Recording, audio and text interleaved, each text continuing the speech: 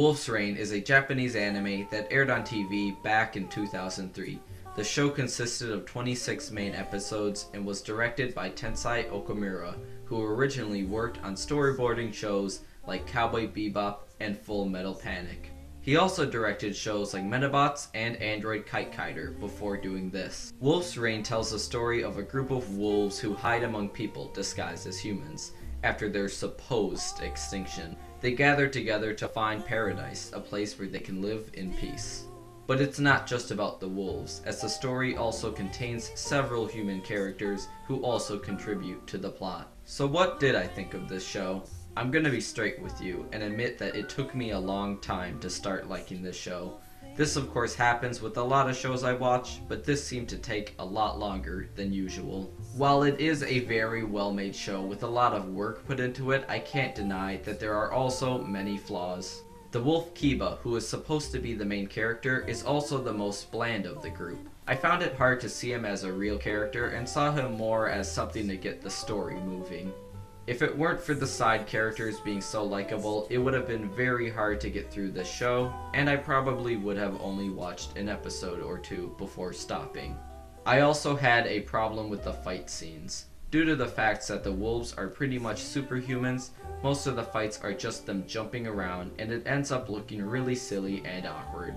However, there are some times when the fighting is well done, like when they fight in their wolf forms, but those scenes are few and far between. Judging from all the negative stuff I've been saying, it probably sounds like I hate this show, but I feel Wolf's Rain has just enough good material to overpower what I didn't like. Wolf's Rain is a beautiful show with beautiful music and beautiful animation. Music and visuals are something that has always gone hand in hand, and it's shows like this that make it apparent. A lot of the music in Wolf's Rain is composed by Yoko Kanno, who also did a lot of music for Cowboy Bebop. Bones, the animation studio behind Wolf's Rain, was actually founded by several staff members of Sunrise, the animation studio also behind Cowboy Bebop, and with the similar character designs, it really shows. At first while watching the series, I thought that I didn't really care what happened to the main characters. It wasn't till the last few episodes that I started to realize I did. And without trying to spoil anything, I'll just say that the ending is very tragic. Wolf's Rain is a show that has an intriguing atmosphere. It feels like a combination of multiple movies, kind of like The Outsiders meets Star Wars or something. Despite its flaws, Wolf's Rain is a really well-made, thoughtful anime. It may be difficult to get into the series at first, but it's also worthwhile in the end.